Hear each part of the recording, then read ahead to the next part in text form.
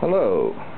Bought this Yamaha EF1000 generator from garage sale. So I want to say this thing was sitting there for many years and not start, so sold cheap. So I bought it.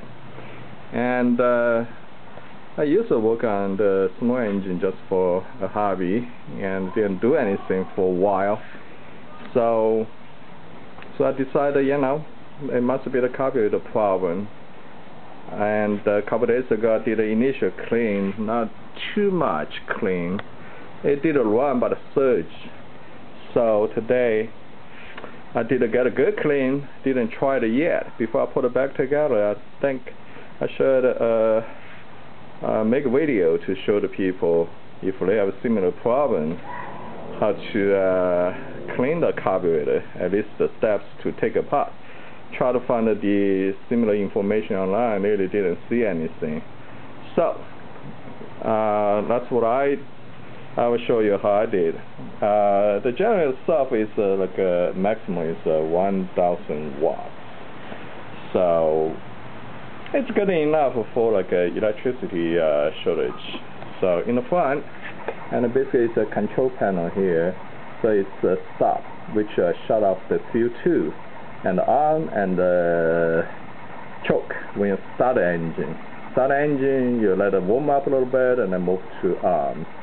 And you have two outlets, and you got a meter here, and the running indicator. When it's green, it's good, and the oil warning lights. If oil low, this will be red.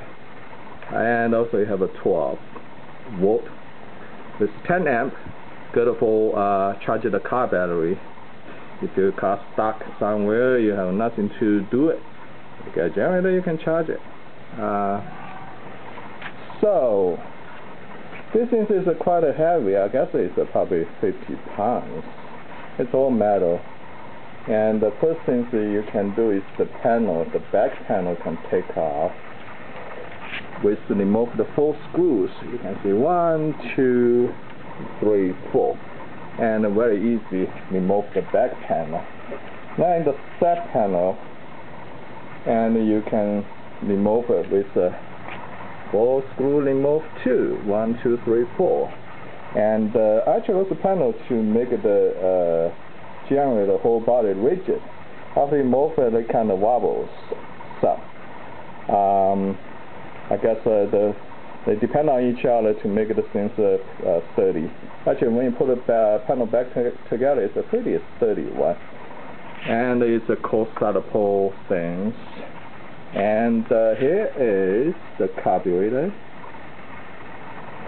So when you going to take off the carburetor, I would say if you have some knowledge about a small engine, otherwise just be careful.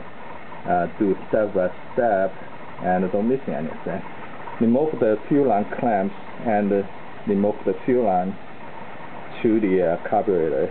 And the fuel will not drain because you shut off here. So, which is a good thing. And the second thing you do is you remove this cable. This cable is to control the engine speed. So you need a 10 milliliter wrench to loosen it, and after loosen it, you can take it off. Which this one is suppose it's hard to do one hand. It's sitting inside here, the bracket, and hold the and hold here, and you can see in the front there's a hole, and put the cable and the spring there. So this control make the suppose when it runs smooth will not up and down too much. So, and here is the air cleaner. This one is so bad. It's rotting in pieces. So I removed. The air compressor clean. Probably it's hard to find an original one. Just to get any sponge will do. those two screws is the main screws. You can loose it and take the carburetor off the engine. And this is a piece you can separate here, so make you take off. You don't have to take the whole thing off the engine. So you can just swing the things out. So you can remove two bolts, and you can take the carburetor off. So the carburetor off, you can see here is a screw. There's a lot of tiny holes there, so you have to take it out and clean it. And after take the carburetor off, there's one gasket here. Then there's a metal piece, heating shield. I believe it's make sure the carburetor is not affected by the heat. So this is the first time they fell off. I even didn't notice until I put it back. And today I did a deep cleaning, so I put this piece back. And the carburetor itself is just like any carburetor. And use a 10 milliliter wrench. You can remove the bolt underneath and take out the cover. And it's a fixed jet. The jet was gunked up by the old fuel, so I cleaned it. And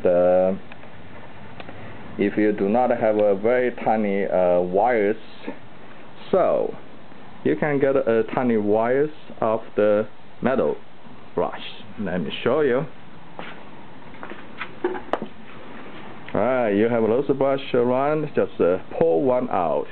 They are perfect. They are small and tough, and can clean those tiny holes without cause any damage.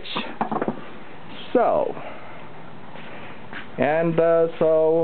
that's a video, not really step by step, but to give you some idea how to take it apart. This is the spark plug, and you can I did a check it. It looks good and it's running, so I will leave as it is. So this is the governance things. So this one surgeon will make this movement, and so today I took it apart to give a better clean. Hopefully I will fix the surgeon problem. Let's see what else. Here is the muffler exhaust, and here there's a few plugs, and this is a fuel funnel actually. You change no, not fuel, I'm sorry, it's engine oil. This thing is you unscrew the plug. Basically you just add oil until it's overflowed, and that's the right amount. And you can put the funnel here and add engine oil. So engine oil I was going to change after I fix the surgeon problem. That's basically okay. I think that's enough. So just give us some basic information. Hopefully help you if you have the same or similar generator when clean the carburetor. So not too hard, but just don't miss any small parts, that's all. Thank you.